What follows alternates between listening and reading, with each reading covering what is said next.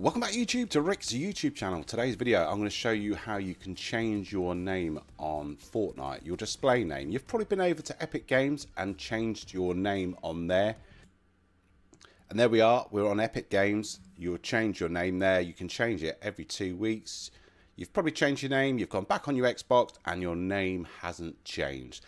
The reason being is your name will never change because you're using your Xbox GamerTag. If you'd like your display name to be the same as the name you've just changed on your Epic Games account, you need to go into the settings on the Xbox where you can change your name once and then there's a small charge for changing it again. So this is how you change your Xbox GamerTag to display your new Epic name.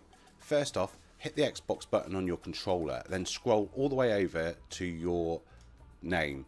Then hit My Profile.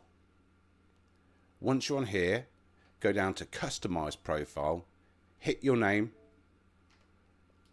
and there you'll be able to change your gamer tag to whatever you would like. So if you want to change it to the name you've just created on your Epic Games account, put that in here and see if it's available. As soon as you've okay your name, your Xbox gamer tag will change. As soon as you go back onto Fortnite, your Epic display name will change to whatever you've created your Xbox gamer tag to be.